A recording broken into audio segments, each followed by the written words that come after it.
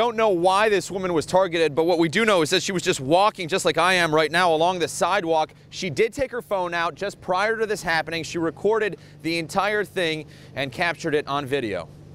Hey, do you know who owns that dog?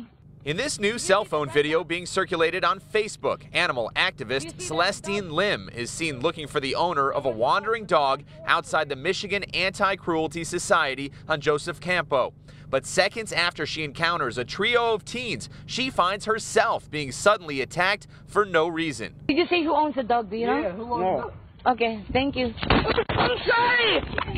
Why did you do that? You got caught on tape! Oh my God, they hit me! The cowardly crime happening Saturday at about 4 p.m. Lim says she's never seen these guys before, but believes they are from the nearby neighborhood. The entire ordeal still giving the 54-year-old woman chills as it replays over and over in her mind. Now she's just hoping someone will recognize these guys and call police. I was hit here.